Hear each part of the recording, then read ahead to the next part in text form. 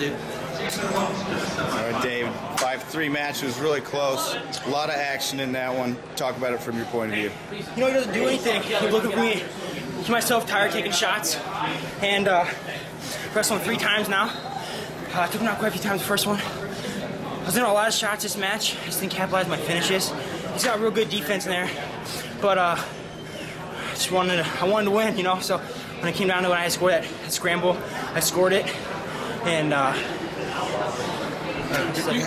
you seem real comfortable in those scrambles. It doesn't really matter where you end up. You think that you're going to come out on top. Is that kind of confidence from all the training you've done in those? Yeah, you know, coaches tell me, you know, when in doubt, if I feel like I can't score, my setups and guys are being real defensive, create a scramble. And then when it came down to it, I just created that scramble and came out on top. How are you developing those? Those look different than you know, what you've seen the last couple of years.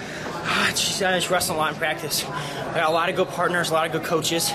They all show something different. So I mean, I'm prepared for every single scramble I'm in. And you know, this afternoon, this later night in the semis, the kid's a good scrambler too. And you know, just gotta be a little careful in some positions, but I'm just comfortable by getting those positions. I want to score those takedowns. How much are you looking forward to wrestling Steve Fittery? It's been like touted all year, and you've never wrestled him this season, and you've dominated everybody. How much are you looking forward to this? Excited. Well, I don't know who I'm gonna wrestle actually, but you know, it's just in my final match. It's huge. You know, right now as a team, we're wrestling really great. We're putting guys in the semis. We're scoring points.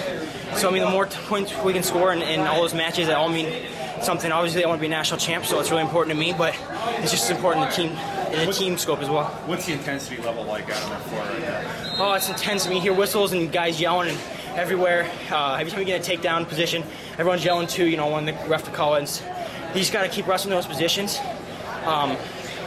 He's got to continue wrestling all the time, and that's just the thing that I've done really well this year is wrestle through every single position. Think you're feeding off the Penn State crowd? Definitely. I mean, each session I think it's getting better and better, and hopefully some people will start jumping on our bandwagon, get a little louder, because we're going to need it. And it's a close team race, and every match counts. What's it take to beat Peter? Nothing different than what I've been doing. Pull the head down, get the ankles, scoring the scrambles, tough on top. St. John's is a guy you've seen a couple times.